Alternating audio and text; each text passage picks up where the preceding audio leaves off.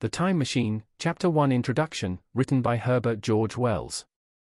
The time traveler, for so it will be convenient to speak of him, was expounding a recondite matter to us.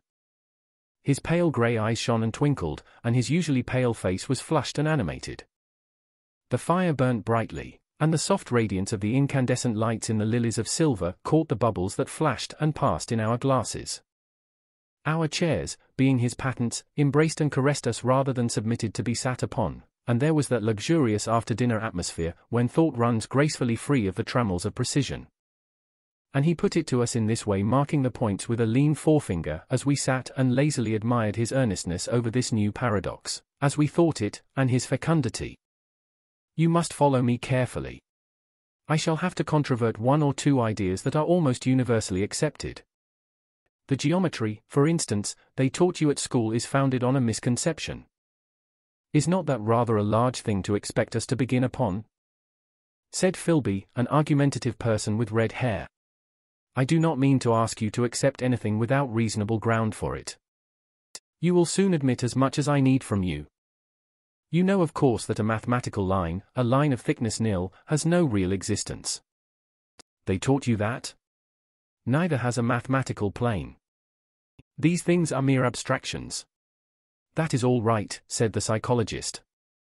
Nor, having only length, breadth, and thickness, can a cube have a real existence. There I object, said Philby. Of course a solid body may exist. All real things, so most people think. But wait a moment. Can an instantaneous cube exist? Don't follow you, said Philby. Can a cube that does not last for any time at all have a real existence? Philby became pensive. Clearly, the time traveler proceeded, any real body must have extension in 4 directions, it must have length, breadth, thickness, and duration. But through a natural infirmity of the flesh, which I will explain to you in a moment, we incline to overlook this fact. There are really 4 dimensions, 3 which we call the 3 planes of space, and a 4th, time.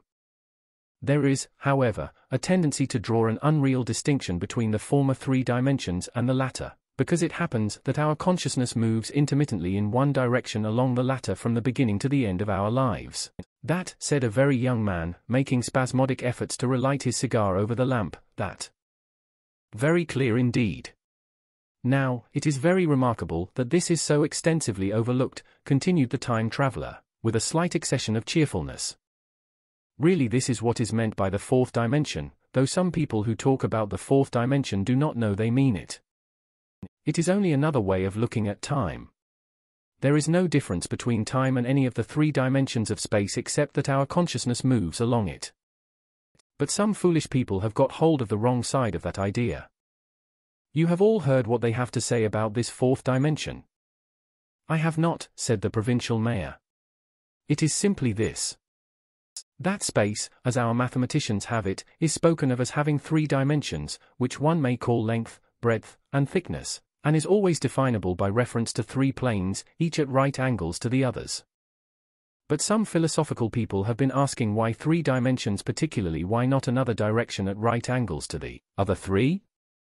And have even tried to construct a 4-dimensional geometry. Professor Simon Newcomb was expounding this to the New York Mathematical Society only a month or so ago. You know how on a flat surface, which has only 2 dimensions, we can represent a figure of a 3-dimensional solid, and similarly they think that by models of 3 dimensions they could represent one of 4 if they could master the perspective of the thing. See? I think so, murmured the provincial mayor, and, knitting his brows, he lapsed into an introspective state, his lips moving as one who repeats mystic words. Yes, I think I see it now, he said after some time, brightening in a quite transitory manner. Well, I do not mind telling you I have been at work upon this geometry of 4 dimensions for some time. Some of my results are curious. For instance, here is a portrait of a man at 8 years old, another at 15, another at 17, another at 23, and so on. All these are evidently sections, as it were, 3-dimensional representations of his 4-dimension being, which is a fixed and unalterable thing. Scientific people, proceeded the time traveler, after the pause required for the proper assimilation of this, know very well that time is only a kind of space. Here is a popular scientific diagram, a weather record. This line I trace with my finger shows the movement of the barometer. Yesterday it was so high, yesterday night it fell, then this morning it rose again, and so gently upward to here. Surely the mercury did not trace this line in any of the dimensions of space generally recognized? But certainly it traced such a line, and that line, therefore, we must conclude, was along the time dimension. But, said the medical man, staring hard at a coal in the fire, if time is really only a fourth dimension of space, why is it, and why has it always been, regarded as something different? And why cannot we move in time as we move about in the other dimensions of space? The time traveler smiled.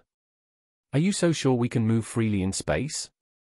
Right and left we can go, backward and forward freely enough, and men always have done so. I admit we move freely in 2 dimensions. But how about up and down? Gravitation limits us there. Not exactly, said the medical man. There are balloons. But before the balloons, save for spasmodic jumping and the inequalities of the surface, man had no freedom of vertical movement. Still they could move a little up and down, said the medical man. Easier, far easier down than up. And you cannot move at all in time, you cannot get away from the present moment. My dear sir, that is just where you are wrong. That is just where the whole world has gone wrong.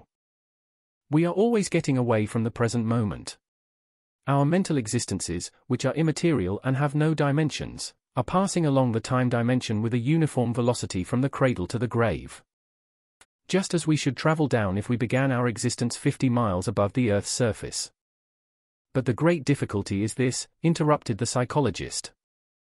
You can move about in all directions of space, but you cannot move about in time. That is the germ of my great discovery. But you are wrong to say that we cannot move about in time. For instance, if I am recalling an incident very vividly, I go back to the instant of its occurrence, I become absent-minded, as you say. I jump back for a moment. Of course we have no means of staying back for any length of time, any more than a savage or an animal has of staying 6 feet above the ground. But a civilized man is better off than the savage in this respect. He can go up against gravitation in a balloon, and why should he not hope that ultimately he may be able to stop or accelerate his drift along the time dimension, or even turn about and travel the other way? Oh, this, began Philby, is all why not? Said the time traveler. It's against reason, said Philby. What reason? Said the time traveler. You can show black is white by argument, said Philby, but you will never convince me. Possibly not, said the time traveler. But now you begin to see the object of my investigations into the geometry of 4 dimensions. Long ago I had a vague inkling of a machine to travel through time. Exclaimed the very young man. That shall travel indifferently in any direction of space and time, as the driver determines. Philby contented himself with laughter. But I have experimental verification, said the time traveler. It would be remarkably convenient for the historian, the psychologist suggested. One might travel back and verify the accepted account of the Battle of Hastings, for instance. Don't you think you would attract attention? Said the medical man. Our ancestors had no great tolerance for anachronisms. One might get one's Greek from the very lips of Homer and Plato, the very young man thought. In which case they would certainly plough you for the little go. The German scholars have improved Greek so much. Then there is the future, said the very young man. Just think. One might invest all one's money, leave it to accumulate at interest, and hurry on ahead. To discover a society, said I, erected on a strictly communistic basis. Of all the wild extravagant theories. Began the psychologist. Yes, so it seemed to me, and so I never talked of it until experimental verification. Cried I. You are going to verify that? The experiment? Cried Philby, who was getting brain-weary. Let's see your experiment anyhow, said the psychologist, though it's all humbug, you know. The time traveler smiled round at us. Then, still smiling faintly, and with his hands deep in his trousers pockets, he walked slowly out of the room, and we heard his slippers shuffling down the long passage to his laboratory. The psychologist looked at us. I wonder what he's got. Some sleight of hand trick or other, said the medical man, and Philby tried to tell us about a conjurer he had seen at Burslem, but before he had finished his preface the time traveler came back, and Philby's anecdote collapsed.